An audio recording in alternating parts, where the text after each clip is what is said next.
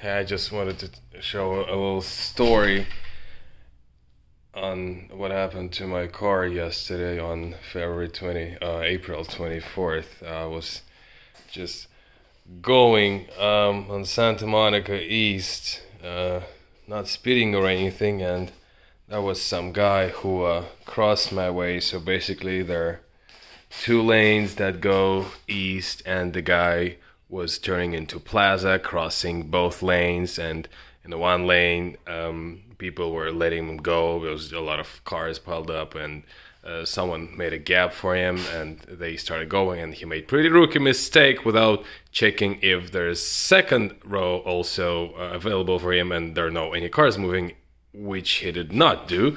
And I was going there around 30 miles an hour, and I saw him literally one car body right in front of me, and I started braking, but it doesn't work well. I mean, the braking went fine, but you just can't brake to the zero that fast from 30, even though you have ABS and the car is pretty light. So yeah, the car sustained pretty heavy damage. No airbags have been deployed, surprisingly, but like as far as like front fascia, like the inlets, the grille, and headlights are damaged, and obviously the hood too, and the misaligned fender.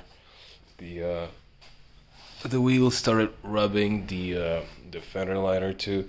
So yeah, it's a lot of thing actually, and the car didn't give me any trouble. Like there are no leaks or anything. Like, or are they? Nah, it's probably not from this car. Yeah, so this is a lot of damage. There are no leaks, but yeah, surprisingly, that's what happened.